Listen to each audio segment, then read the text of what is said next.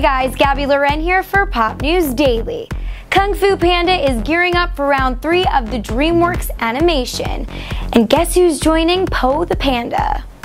Rebel Wilson has just been added onto the Kung Fu team, joining returning stars Jack Black, Angelina Jolie, and Seth Rogen. The Pitch Perfect star was selected due to her rising fame and savvy vocal imitation.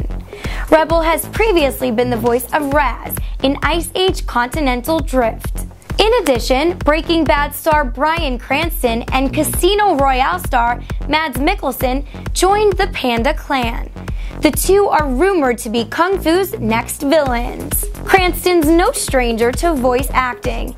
He was the voice of James Gordon in Batman Year One. He played a deranged astronaut in Archer and even showed off his Russian accent in Madagascar 3, Europe's Most Wanted.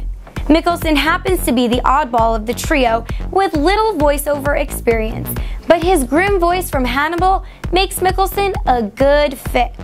Okay, so we're not going to be able to see Kung Fu until 2016, but it looks like Po's crew is kicking some booty. What do you guys think of the incoming cast? Tweet us at PopStop TV or comment below.